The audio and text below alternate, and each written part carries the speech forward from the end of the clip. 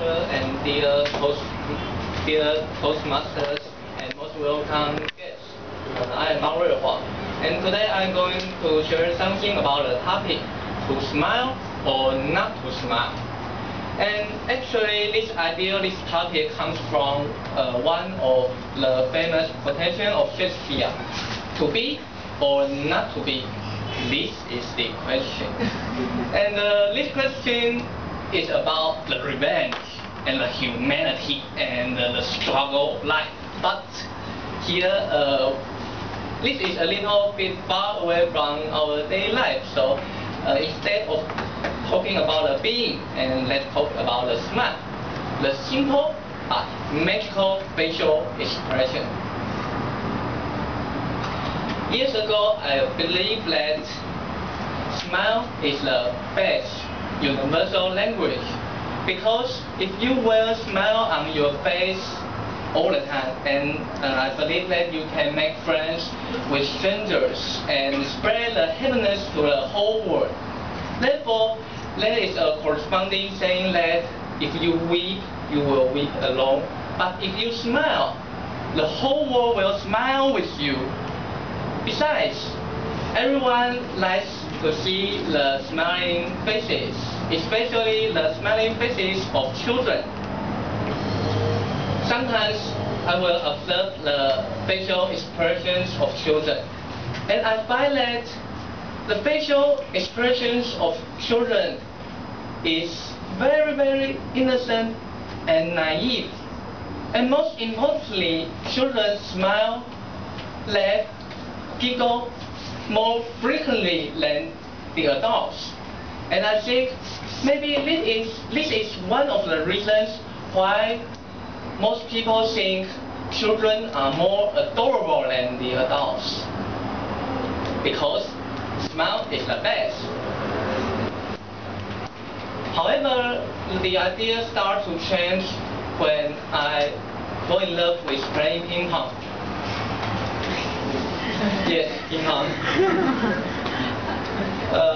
At the beginning, I played ping pong with a smile on the face. But later I found that if I want to improve my ping pong skill, then it is best not to smile when practicing. Yes, this is the golden rule that I found.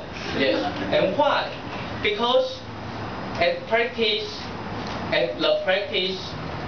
there is a lot of work to do. At practice, my brain should keep thinking about, yeah, this is ping pong ball. Think about how to control the tiny little ping pong ball. And later, when the ball comes to me, and my eyes should first focus on the trajectory of the ball. My eyes should following the ball. And besides, in addition, I should analyze what is the spin of the ball. Is it top spin, down spin, or side spin, or it is just without any spin? Because the spin matters. Yes. And when know the spin of the ball, and later I must to think about how to do the responding action, how to hit the ball. Because if I expect the ball is high enough, then maybe I can just smash it. And maybe the ball is not that high enough, and maybe I can do, but I want to do a attack, I want to be aggressive, maybe I can perform a loop stroke to get the ball to the other side. Or maybe I can just simply to put the ball back slightly and elegantly. Yeah. So, after thinking about this, I realized that because the procedure mentioned above is very long and very complicated, and often the procedure should be completed in a very, very, very short period of time, say maybe 1 second. So it is very exhausting. It requires a lot of energy and spirit. So for me, I think After focusing and concentrating on the ball, there is no energy left for a smile. Yes. So in the other hand, in other words, if I pay all my attention to the ball, then I forget to smile. And conversely, if I smile, and it means I do not concentrate on the ball, and I didn't take it seriously. And without taking it seriously, and my skill will not be improved, and it is a very bad thing. So from the argument, and it can be confirmed that it is best not to smile when practicing ping pong. Yes. So generally speaking, in our daily life, there exists some occasion that it is best not to smile. So to smile or not to smile? Oh, this is the question.